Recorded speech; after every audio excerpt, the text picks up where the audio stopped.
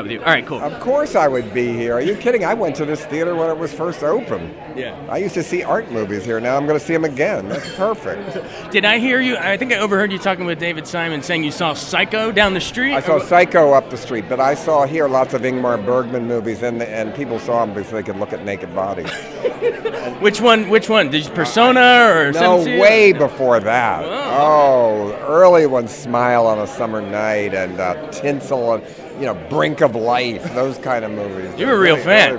Oh yeah, I love Bergman. He had vomit in his movie before anybody. How much did Bergman inspire your work? Oh, a huge amount. I'm the only person ever that saw Bergman on LSD. Yeah, I doubt At it. this theater. But, Well, was it at this theater? It could have been, yeah. but so you grew up in Baltimore. How often did you come here as a kid? And how far away did you grow up? Well, I didn't come till I was a teenager because it was downtown, go downtown and see art movies where they had espresso coffee. Yeah. I came here, but the thing was, the movie played here for half a year. Yeah. It would say 43rd week. The movies played really a long time then if they were a hit. So you would hurry, you would hope it wouldn't be a hit so you'd get a new one. Absolutely. And then, did any of your movies play here? Because this movies closed in played- 78, right? No, they didn't play here. They played at the Charles. Okay. They did, even Multiple Maniacs did. So, and they played at the Northway, which is on Harvard Road. Yeah, so they played in certain places, yeah. But by this time, when it was the Arts Centers at the end, I can't remember. When did they close? I think it was 78. I think something like that. Yeah, they wouldn't have played Female Trouble, I don't think. No. But they would have now. See, today, if some kid made a film with a cell phone camera and came, they could show it here, and they would, and that's the point. Speaking of some kid making a film, let's say there's the next John Waters out there.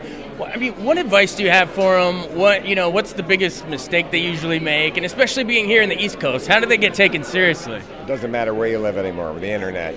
Don't ever leave where you grow up. Everywhere's cool now. There's cool people everywhere. Everybody sees every movie everywhere on the internet. You don't have to leave. Just find somebody to like your work, and don't worry if it's technically screwed up in the beginning. It's about the content.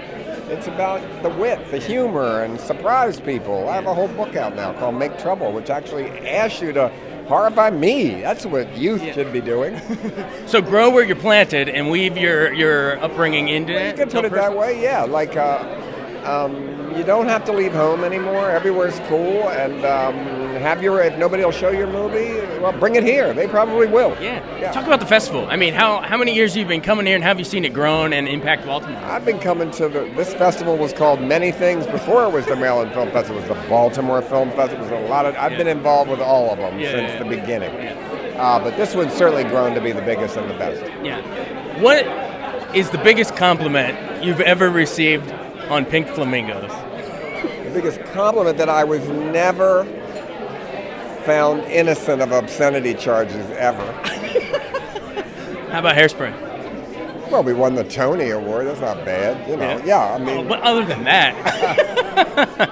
Awesome. Well, I guess in closing, why look into the camera and tell our listeners at TOP why they should come out to this festival in early May? Because Baltimore is so much cooler than D.C. They'll debate it, but you might have a point. Thank you, sir. Appreciate it. Good to see you.